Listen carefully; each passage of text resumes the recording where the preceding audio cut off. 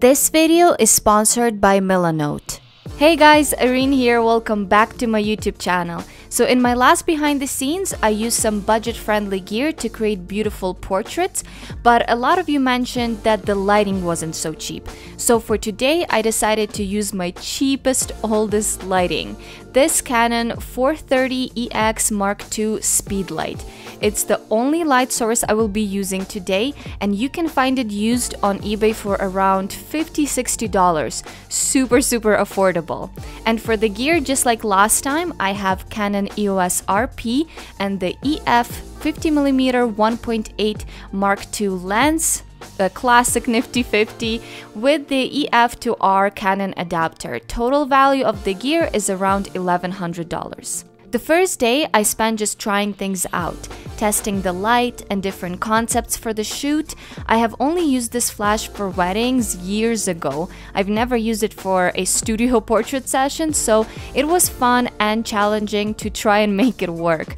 I finally figured out what works and what doesn't, so the next day I started planning out the concept for my self-portraits. Recently, I have been using Milanote for mood boards and brainstorming, so I was super excited when they actually reached out and wanted to sponsor today's video. Milanote is kind of like a virtual board where you can pin notes, links, photos, to-do lists. You can get super creative but organized at the same time, and for someone like me that really needs some structure but also is a very visual person, it's just perfect. So I made a board with a bunch of inspirational photos for this shoot. A lot of these are by Annie Leibovitz, and I was really inspired by her color palette, rich blue and green tones. I really wanted to create very expensive looking pictures with this cheap setup. I also added a note here with some pointers, and that was my simple inspo board. But you can do so much more on Milanote. You can create boards that are perfect to share with your team, makeup artists, stylists, send them to modeling agencies as a call sheet, or share ideas and brainstorm with your clients. Like this one, where I have lots of inspo pictures, a few basic instructions for the model, time and date and address of the photo shoot. You can even insert a map link of the address here, which is super cool. I have links and information about the team, and you can also create boards within boards. So I added here a separate one for makeup inspiration. Now to share, I can send a link or even allow for comments and reactions, or I can also save it as a PDF. All of these boards I created myself, but they have tons of awesome, modern, and just good-looking templates for photographers and other creatives. I think Milanote really makes it easy and fun to plan out the shoots, plus it makes you look a lot more professional in front of your clients. I really love it, and if you want to try it out as well, you can sign up for free using the link in the description. Alright, I'm gonna show you guys a little bit of my setup. By the way, it is extremely messy because I was shooting here all day yesterday trying to figure out the look that I was going for and the light that was the most pleasing using just this. Here is the star of the video. It's my old flash. This is Canon 430EX Mark II. This Speedlite, I bought it. This was my first Speedlite that I ever bought like years and years ago. I don't know, even like maybe 7 or 8 years ago I bought the Speedlite.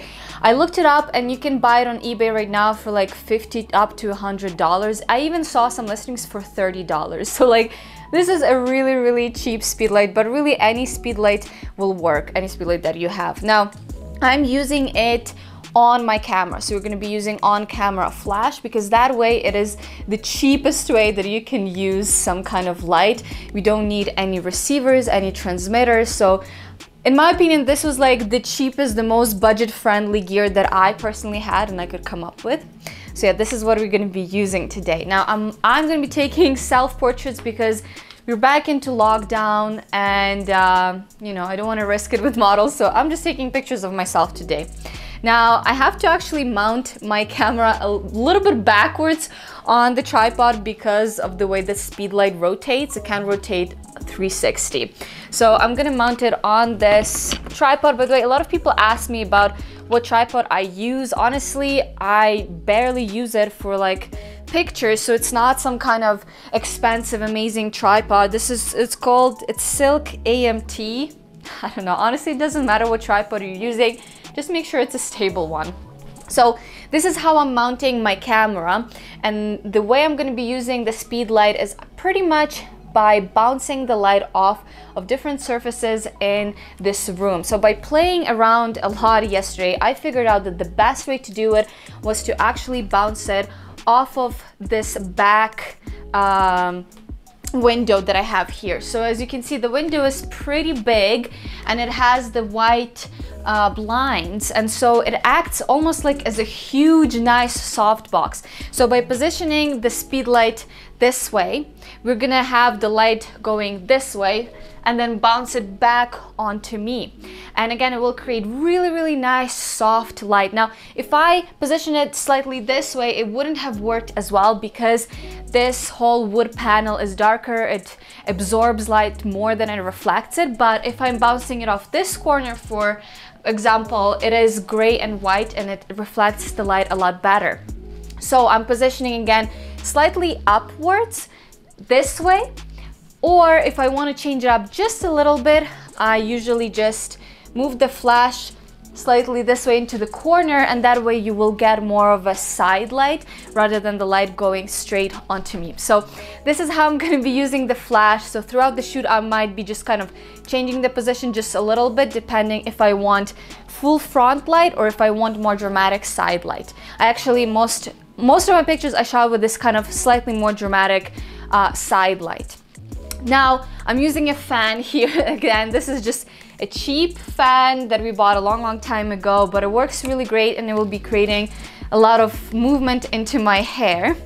And now because I'm taking self-portraits, I'm gonna be using my phone and connecting the camera to the phone through Canon Camera Connect app, so I can control everything through my screen, set the focus on my face through the screen, and then take a picture through it as well. I mounted it on this cheap stand. I bought the stand from Amazon as the clip, and I will try to list all of these in the description of the video, so if you want any of the gear that I'm using, check out the links. Now finally for the bag drop. So I'm using my Kate bag drops. I really love these collapsible ones because they are very nice and flat, and they're cheap as well. So these are, I think, $100, these collapsible, or $120, something like that, and I have 10% off for these backdrops, so check out the link. And then again, the stand itself, again, you don't need some kind of expensive stand. You can buy something on Amazon for like $100. You don't need to even buy the stand. You could also prop this to the wall if you really wanted to. I am using a stand because there's no wall to prop it to. But yeah, this is my little setup that I'm gonna be using today. And yeah, the images come out really nice. So let's start shooting. For the first look, I decided to wear this silky pink dress. Any shiny fabric always looks great in pictures and gives off that luxurious vibe. Just make sure that you steam the garment before you use it in the photo shoot so that it doesn't show any of the creases. And to make it a bit more interesting, I added a fake orchid flower. It helps to pose around it and it just looks good. Flowers are always a great prop.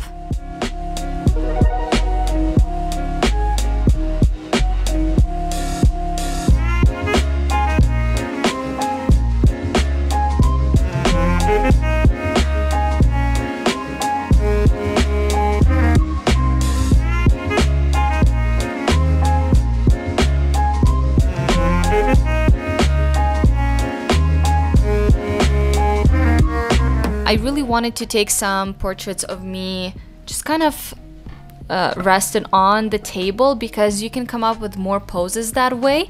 And to create this table, I used, let me show you.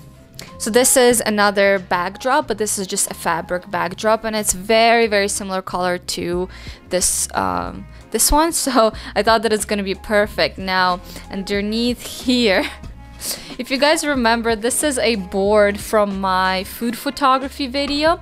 I made this board a long time ago. And then underneath it, there's a little coffee, no, this is not a coffee table. It's almost like a plant holder or just like a little stand. I bought that stand from Value Village a long time ago for maybe like $10, maybe even less, something like $5. So this is my makeshift little table that matches the backdrop. And I have the fan on going to kind of, you know, get my hair a little bit messy. And I'm gonna be holding this fake yellow orchid. Yellow will contrast really nicely with the green and the blue dress that I have. And yeah, I'm just gonna start shooting. And I'm using the kind of more contrasty light with pointing the flash just slightly into the left side of the room, just to give me some shadow on this side, a nice light on here, just to make it more dramatic.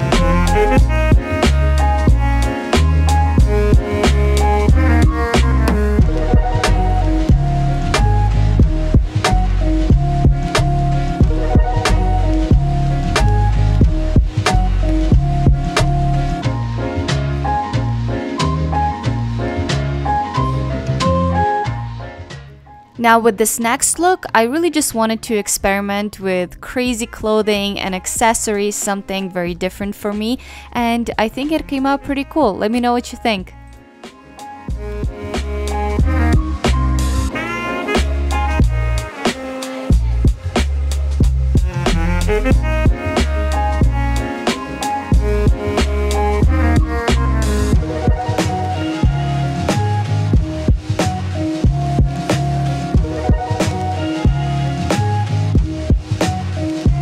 For the last look, I wore a fully red outfit. I think these really rich, solid colors look very expensive, and it contrasted really nicely with the green backdrop.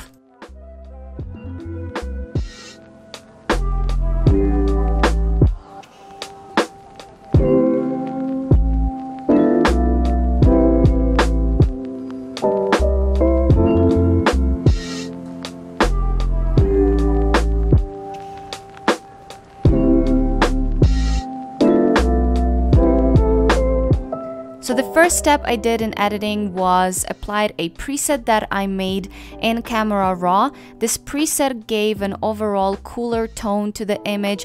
I put a lot of blues in the shadows and some greens in the highlights. Then I worked on the skin with the Dodge and Burn. And then I did a little bit of color matching on some of the areas of my skin.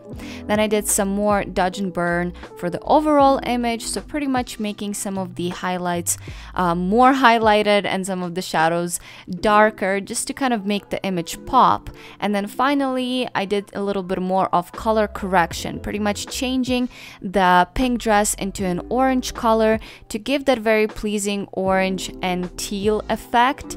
Pretty much if you look at the color wheel, the cyans and oranges are on the opposite sides, which means that they are complementary and very pleasing to the eye. I do like the pink as well.